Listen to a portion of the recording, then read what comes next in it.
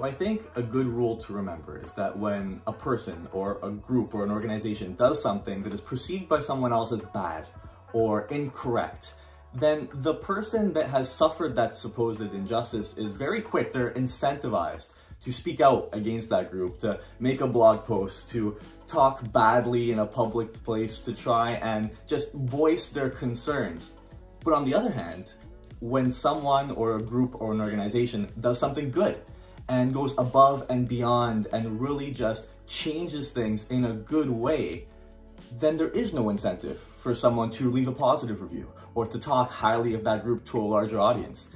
And I think that's a big problem. How's it going, everybody? Welcome back to the channel. My name is Gianluca, aka Dr. Calcagno, and I am currently a first-year family medicine resident. But I am recently a graduate of McMaster University's medical school at their Niagara Regional Campus. So I want to make one thing very, very clear on the onset of this video before we go any further. I am currently a resident that works with McMaster. I'm a former student. But there is no incentive for me to make this video at all. No one's paying me, no one told me to do this. I'm just a former student that is now looking to share my experiences and help expand the community a little bit and share with students that might be coming into the program, that want to apply to the program in the future, or that are just members of the general public. Because I know that when I first applied to McMaster Medical School 3 years ago, 3.5 years ago at this point, when applications were due, McMaster was my #1 choice. And there were so many reasons why. And then when I was accepted, I was very, very happy about it. Personally, I really liked the 3-year medical school idea versus the 4-year medical school. I was a big fan, at least in concept, of the PBL style of learning, and we'll talk about that in a little bit, and also early clinical experiences, and just the feeling of the school to me was a place that I wanted to be at first. But then, because I didn't have anyone in the medical field, the first thing I did as an incoming student was look online and research what other students thought about the program as they made their way through. And I saw right away that there were a few concerns that people had raised about the program after having made it through, or I heard from a friend of a friend. And it's very difficult to find reliable information when you're in that position. So I'm hoping this video helps a little bit. The first thing we're gonna do really quickly is kind of just give you an overview of what the program was like. And then I'll talk about some things that I really liked about the program, and then some things that I think fairly the program could improve on a little bit, because no one's perfect, let's be honest here. And why overall I was a fan of the program. And I'll give it a letter grade, just in reciprocity and in fairness. If they're gonna give us grades, I feel like it might be a good idea for me to grade them back at some point. So McMaster Medical School, for the most part, where I went, is divided up the exact same way as every other medical school. There is PreClerkship and then there's Clerkship. And normally at the majority of schools in North America, the program will run for 4 years because we all have to do at least being enrolled in a bachelor's of something at a university level first, and then you go to medical school and it's a 4-year program. But McMaster and Calgary is another one in Canada. It's a 3-year program instead of the 4-year program. And the way that they accomplish this is by minimizing breaks, especially summer break in the first 2 years. While other schools will have a formal summer break, McMaster students just get a few weeks spaced out throughout the year. I think we still actually do get a week and a bit in the summertime off. But I found that the 3-year program, it didn't feel rushed to me. I felt like, if anything, it enhanced my learning. This is my own personal opinion. It didn't give me time off in the summer to forget about the things that I just learned in the last year. And it made me feel like I wasn't just learning things so that I could pass a test, but that I was learning things because the course was escalating and because I was walking towards the path of being a practicing physician eventually. And the things that I learned were clinically important and relevant and things that I needed to remember. So PreClerkship is divided up into 4 different MFs, or medical foundations, and then there's one IF, or integration foundation, that comes afterwards. And the different MFs between the 4, the very first one, and I have them all pulled up here just so I don't forget the order, but it's Introduction to Medicine, and then Respirology and Pulmonology, and then also Cardiology, and that whole everything about the heart. That all shows up in our first MF. In MF2, we move on to Renal and Hematology. MF3 was GI, Nutrition, Endocrinology, and Reproduction. MF4 was MSK, so muscles and bones, as well as neuroscience and brain and behavior. And then in the Integration Foundation, that's where we had a formal kind of structured program that was supposed to help us get ready for clerkship and different practical skills that we needed for the hospital, how to interpret different labs and radiographs and all different things. And I found that the pre-clerkship component was actually really strong. I felt pretty prepared from the get-go going into my first clinical setting. And in addition to everything that we learned in like the classroom and online because of everything that happened, we had very, very early clinical experiences. My very first time in a family medicine practice with McMaster was, I think, in the first month. within the first month or 2 months at the most, I was seeing my first patient for the first time, conducting that patient interview and helping out in a family medicine office. And then some people are saying, yeah, but that's family medicine specifically. What if I'm not going into that? I was also doing horizontal electives, and my first 2 electives were in general surgery, actually. So I was in the OR for the first time after like a month and a half. Now we'll cut it off right here for a second because I want to introduce a pro tip for any students coming into McMaster. I know there's a lot of talk about there are 3 campuses, and there's a lot of talk about what the best campus is. I will say that if you are an incoming student, my opinion is that you are best off at one of the regional campuses, one of the satellite campuses. I would say Niagara is the best one. That's a little bit of personal bias in my own opinion. But I just know that because my group at one of the regional campuses was like 27 or 28 of us, very small number of people there, we had kind of first dibs at any elective that we wanted. If I wanted to do a general surgery elective, they scheduled it for me in like a week. Any research projects that I wanted to do, we had a research coordinator on site that was able to connect me with anyone that I wanted to get connected with. That was never a problem. And as a matter of fact, I had too many research projects going at one time. I could have done anything that I wanted, and they were very helpful. And I think that the admin staff and everything at that regional site was so strong, in addition to their own qualities, because the class was so small. And when you're working with a smaller group of students instead of a larger group of students, you just get a lot more access to resources in the area. So I would definitely highly recommend a regional site if you are an incoming student. Now, kind of to get back to the core curriculum, and for the rest of this, I'm just going to do it off of memory. Please go ahead and check their website if you want to learn more. But basically, you come back from Integration Foundation, you do a few pre-clerkship electives, and then you get started in clerkship. And you do your mandatory clerkship rotations, which are different for every school. At McMaster, I'm pretty sure if I'm remembering correctly, it was ortho and anesthesia at 2 weeks each. And then we did general surgery, OB, family medicine, psychiatry, pediatrics, internal medicine. And I think that was it for all of the mandatory clerkship rotations. If I'm wrong, I'll put them up on the screen. But then you also get access to your electives, just like every other school. And it worked out pretty well for everyone, I would say. I thought that the clerkship rotations were well designed. There were exams following most of the rotations anyways, and making sure that we knew what we needed to know. And evaluations, at least for me, were fair, and I have no complaints from the clerkship component. Okay, so now that we've gone over basically what the general program was like, I want to get into some concerns, 3 different concerns, and my response as a student and what I thought about these different things. The first one was that with PBL, or problem-based learning, it doesn't actually cover the things that you need to cover, and that for that reason, sometimes students that come from a PBL program would not do well at one of the American exams, like the USMLE, for example. And my response to that is that PBL, and for those of you that don't know, the way the PBL works is we show up to a tutorial, is what we call it. There's a case that was assigned to us. We read through the case. We highlight some questions or things that we want to talk about with the group. Then we'll go in, we'll discuss it with our group and the tutor, who is a doctor for the most part, or a staff member, someone that knows a lot about the case that we're reading up on.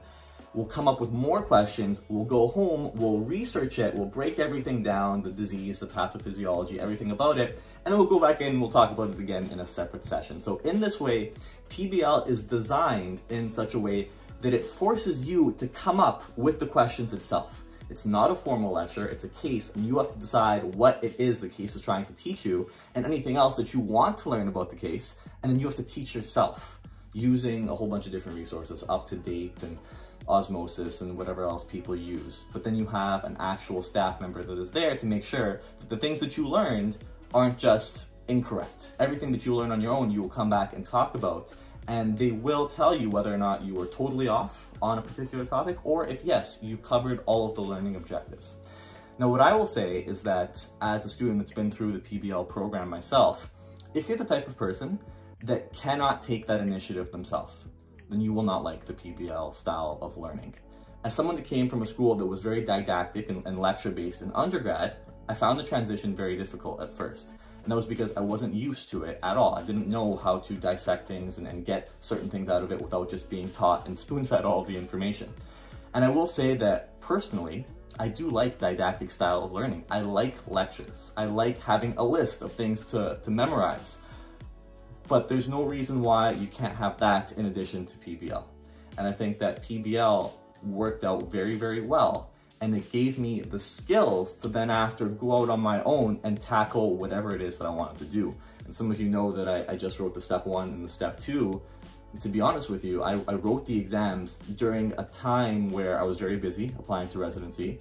And because of my training with PBL, I was able to identify, I feel like it shaped me into a learner that is now able to identify the things that I suck at and the things that I need to learn more of, make a list, and seek out resources and learn them on my own time. And that's why I was successful on the exams. And I think that it's very hard to refute that McMaster's program can't prepare you for independent learning, because I think that I was able to do just fine. And it is true that there are certain areas of the American system that we didn't cover, many areas of the American system that we didn't cover for anyone looking to write the USMLEs. But if you come from a PBL system, you should, if you've learned about it properly, be able to identify your weaknesses and then seek out the appropriate resources to cover and learn these different topics. So the next thing is that supposedly McMaster students, they don't match. If you're not doing family medicine, then you're out of luck because you're not going to match any competitive programs. What this is our 2022 Oath Ceremony Handbook. It has the names of every single student in my class and where they matched. And for confidentiality reasons, I'm not going to show this up on the screen because a lot of people don't want their names or their likeness on camera here. But what I will tell you is that the McMaster students from my year matched very, very well. I myself matched to my first choice in family medicine at the Niagara campus because that's where I wanted to be. But we have everything here from 2 students that did cardiac surgery out of a very limited pool of cardiac surgery spaces this year, a whole bunch of people that did 5-year emerge. We have otolaryngology, head and neck surgery. We have plastic surgery. There is no discipline that McMaster students were unable to match to as a class. And some people didn't match their first choice specialty, unfortunately, because there are not enough spaces for everyone. But I will say that in speaking with many of my colleagues, they were nervous going into the match cycle, but they worked very, very hard. They did the electives that they had to do. They wrote all their research papers and applications and everything, and they matched for the most part. And I think that this thing about McMaster students not being able to match for some reason or the other can very, very easily be disproven, at least from my particular match year. My friends did very, very well. And the last point of contention is that because it's a 3-year program, it's just built into the nature that 3-year programs are inferior to 4-year programs, that after you will show up to your residency clueless and not knowing what's going on. I don't see it. I don't see it with myself. I know that, you know, just the nature of being a medical student and that transition from medical school to residency. I just finished my first week of residency, and you show up on your first day feeling a little bit like, wow, the stakes are higher now. It's a different playing field. There's a lot more responsibility placed on your shoulders. But personally, I don't know if an additional year of schooling could have made this transition any easier for me. I think that whenever you're a student moving to a resident role, or eventually a resident moving to a staff role, there are bigger shoes that you have to fill, and as a result, there are some growing pains associated. And you know, everyone's going to be different on their own opinions with this. Personally, I thought that I was doing well on my different rotations, and when I showed up back in medical school, and when I showed up to other hospitals, I did a few in Etobicoke and one in Brampton, like when I was moving around with my electives. I didn't feel like I was out of place compared to the staff there, and didn't feel like I was inferior in any way. And now, so I do feel very confident and prepared to begin my residency. I know that there's a lot of areas that I still need to improve on, and a lot of studying that I need to do. But in my own opinion, I feel about as confident as I think that you could in this particular space. And I don't think confidence should be misconstrued with arrogance. I'm not arrogant going into this. There's a lot that needs to be covered. But again, first year of residency, and a lot of learning is still gonna happen. Now, one thing that I will say, because they're not getting out of this scot-free with a, you know, straight positive review from me, there's always areas to improve. And I think with McMaster, the big area to improve is their anatomy program and a little bit of pharmacology as well. And I will say that as an average with some of the students that I've talked to, myself included, my anatomy was not where it needed to be coming out of my third year. I think that is an area that the school understands the need to work on, and I think there are some steps being taken. But I think that the majority of students that come out of McMaster's program not knowing a level of anatomy that is comparable to many of the four-year programs is not because of the length of time that we're in school, but it's because of the fact that anatomy isn't a formally assessed part of the program in a way that if you fail a bell ringer, if you don't show up to anatomy tutorial, nothing really happens. There's no pressure on you to meet certain learning objectives when it comes to anatomy. It's not an area that is really, let's put it this way. I myself was a person that coming into medical school, I thought that every doctor coming out of medical school was going to know all the bones, all the muscles, all the nerves, how they all work together and things like that. And when I was studying for step one, I realized that that was really not the case.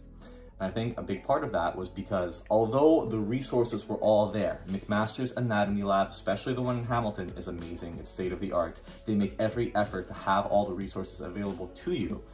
There is no one pushing you to go to them. It is one of those things that, again, you have to take the initiative on yourself to seek out and learn. And I'm going to say brutally honestly about myself that I didn't take that initiative the way that I should have. And it was an area that I fell behind on. And when I came across that material when studying for the step one, I realized that it was an area that I needed help on. And I studied a lot of anatomy getting ready for that exam. And I feel a lot more confident now, but I'm just saying, in my opinion, I think that with students, the majority of students, myself included, it's part of our nature that we get so busy with so many other different things that if there is not a consequence of not doing something, an immediate consequence, it tends to fall behind in our schedule.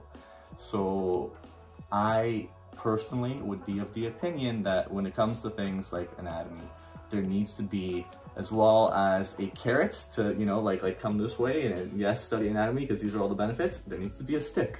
There needs to be something behind you, especially in my opinion, saying if you don't learn anatomy, right? And that's what I got used to in undergrad.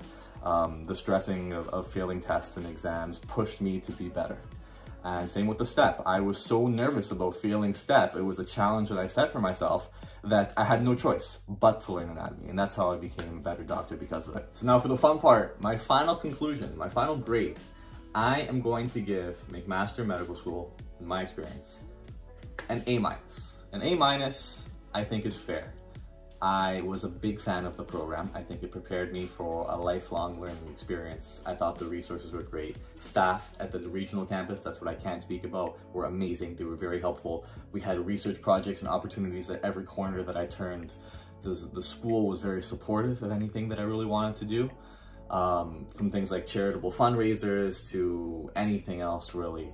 But the anatomy curriculum could use a little bit of a restructure and maybe a formal look at how students on average are doing in anatomy coming out of the program and what needs to change about that. Who knows, maybe it was just me. Maybe I just sucked at anatomy and then doing step taught me anatomy, and that's possible. But guys, that's it. Some of you had requested this video in the past. I hope that it was helpful. I shed some light to the best that I could. If you are a new student going into the program, be excited because it is a great program. And to anyone thinking of applying, definitely apply in the future. And maybe I'll see you around sometime. Other than that, if you have any comments, any questions, you could leave them in the comment section below. If you haven't liked the video already, I would greatly appreciate it. And we will see you all in the next one. So everyone take care.